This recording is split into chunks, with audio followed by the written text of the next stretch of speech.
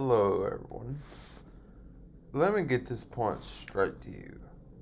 Do you remember when you saw in the first Revelation, in the book of Revelation, where it says he has eyes like a flame of fire, like snow, as white as wool? His face and his hair was white as snow, like wool. And his arms and feet like burnished bronze. Okay. Now, the Ancient of Days, this is the same thing, I think, in the book of Daniel.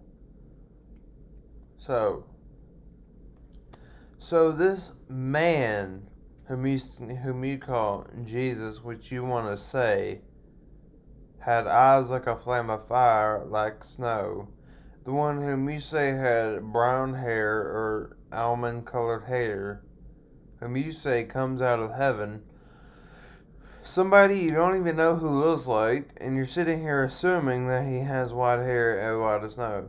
And you're not even looking at the Old Testament where it says that he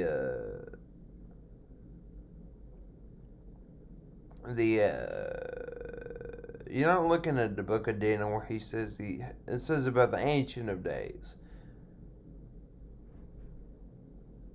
It says nothing.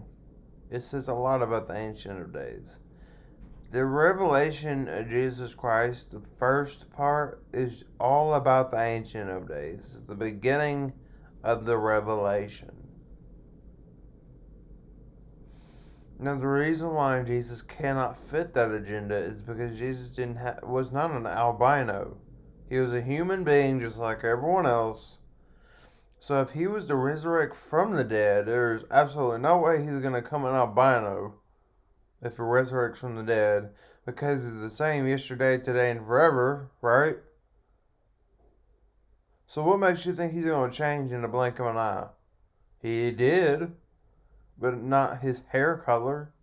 That's ridiculous. Come on now. Really? I'm going to stop this recording thing, watching it. Bye-bye.